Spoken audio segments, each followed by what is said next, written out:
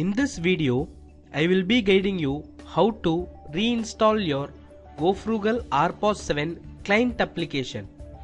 Before starting with the installation, you should be knowing the current version that is running in the server. To check your current version, go to your server system and check for the current version here. RC 99.16 is the current version you are using in the server system. In your client, get the setup files for RC 99.16 and the web installer. Once you have got the setup files, run the web installer. In the customer ID and contact info, just enter client.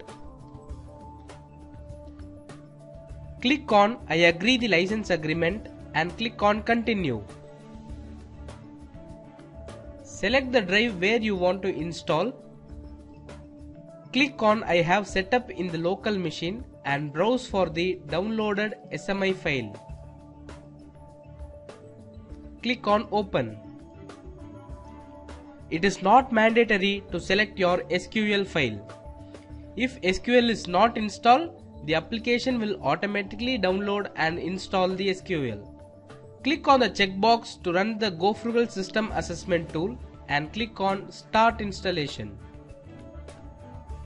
Now the SQL is being downloaded. The time may vary depending on your network speed.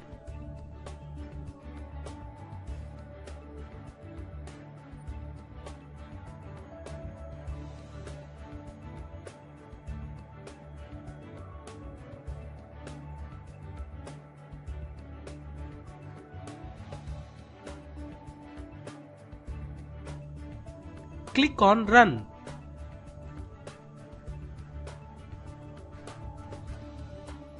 In the DB Manager window, you have to give your server name or LAN IP address. If you are not sure about the server name or IP address, in your server, click on Start and type CMD to open the command prompt. Type ipconfig to get the IP address of your server machine. Here the IPv4 address 10.0.3.239 is the IP address. Enter the same in your client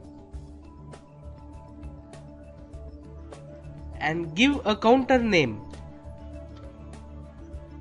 Click on Test Connection. You will get a message Test successful if there is a connection between your client and the server. Click on OK and click on Next.